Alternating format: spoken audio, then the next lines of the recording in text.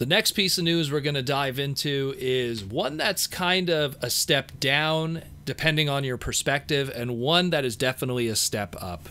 Now, the first one we're going to talk about is Transformers Deluxe EarthRise Arcee. She's been very anticipated. A lot of people were really excited about this. Oh my God, we're going to be getting another G1 Arcee. How's she going to look? The last time we really got something of that continuity was the HasCon exclusive, which really was just a repaint and homage to an old Headmaster's idea.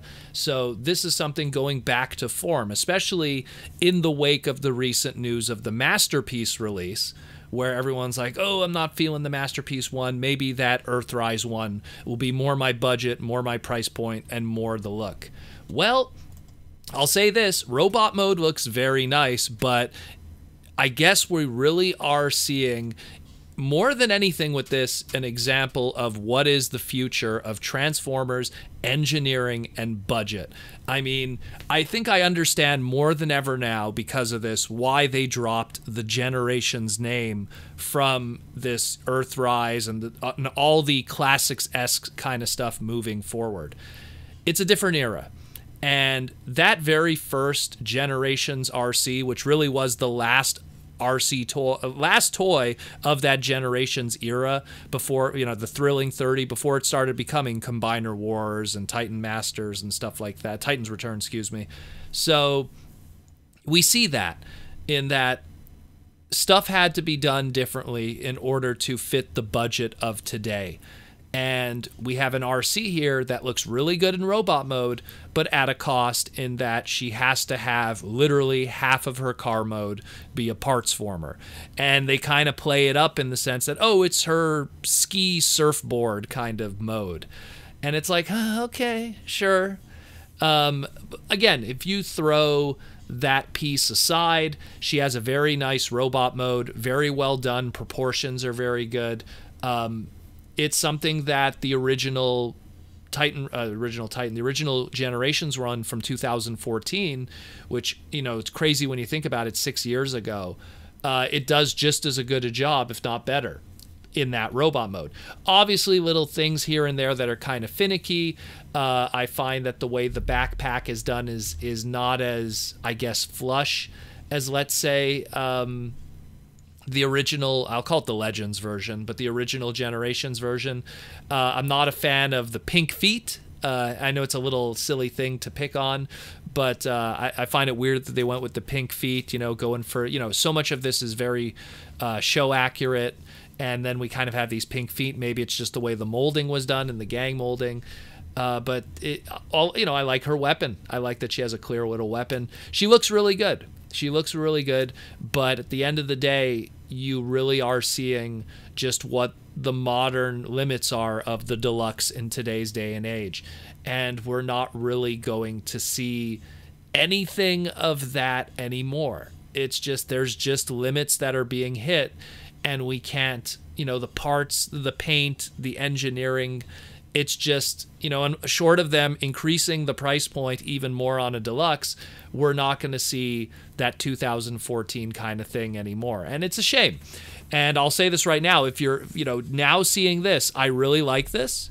And if you're willing to settle for this and it's going to stay in robot mode and you don't care too much about the transformation, that's fine. I mean, I love, anyone's familiar with Gyro Zetter. Gyro Zetter is another kind of Transformer-esque robot series. They do the same thing. They have these amazing robot modes, but what is the cost? Well, half the car, more than half the car, is part formed off of it and becomes a shield or some kind of weapon. And it just leads to these beautiful robot modes, but really, it's not really that much a transformation, it's so much a shell former. And in this case of Arcee, it's not even a shield, it's her, hey, everyone remember when Arcee would have a hoverboard? No? Maybe it's Daniel's, you know, influence on her as a headmaster made him want to have a hoverboard? I don't know. Again, robot mode looks great. You know, you isolate that alone, it looks great. But from an engineering standpoint, it's giving us a clear indication of what the future is going to be for Transformers for a little bit, just by how this is done. If you want to get your perfect deluxe scale Arcee toy, go to the Takara Legends line. Back in, I think it was 2015 it was released. LG 10 Sakamoto Takara Arcee. Best paint job, most show accurate paint job, most show I'm tongue twisted here. Most show accurate alt mode, and the design was done by Yuki Ashima of Kissplay, who I guess he really knows how to do engineering, and so it all worked out. Now, it's kind of a downer, but let's go to something that's not a downer. Let's talk about this Voyager EarthRise Skylynx. This guy looks amazing. I am very happy with what they've done here. They've taken the original toy that was, you know, already had a really cool concept with the motorized gimmick and the separating and all that, the Sky and the Lynx. Then they looked at what was done 4 years ago in 2016 with the Combiner Wars, with the Sky Rain Skylynx, and they said, how do we make that even better? And the limitations that the original release from the Combiner Wars one was, oh, hey, so, you know, it has the Combiner gimmick. That could be seen as a plus, as a bonus, but you know, on the other side of it was, what was engineered out of it was it couldn't separate from the bottom half to the top half. The bottom half, the Lynx half, couldn't separate from the top half, which is the Sky part. You didn't have the Lynx part at all, really. If anything, the Lynx part was when you combined, you kind of had that Lynx face. For the combine mode. So I guess that's kind of how the story was written around that, if you want to, in a micro continuity, is that the Lynx part is present in the combiner mode of Sky Rain. Again, it was a great toy for what it was, and it was a very good Skylynx toy, but it still was missing a lot of what the original toy was known for in its gimmicks, in the way it was in the show, especially in Season 3, how those two could separate, one could be used for another. And they somehow, on top of keeping all of that true, they also brought in a new twist on it, that the Lynx mode could also turn into not just, like in the classic version, his booster rocket pack, but a launch station, playing more into the EarthRise, you know, build a city with ramps and all kinds of stuff. I love this. This is great. This is super, the way it's done. Again, Sky looks amazing. Lynx looks amazing. The fact that they engineered this whole base mode and stuff looks amazing. It just does a great job. I have nothing to complain about. And they still can combine, so you could have that combined mode, put it next to your old Sky Rain Combiner Wars Skylynx, and you could really see how so much has changed in just a short 4 years.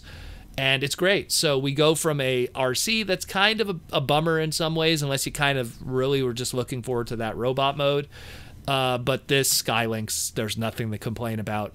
They've taken everything that has come from an evolutionary standpoint, from that old 1986 toy to that 2016 Combiner War toy, and led to the next step, and he looks spectacular. And I have nothing more I could say but pure praise for the cocky air commander of Skylynx.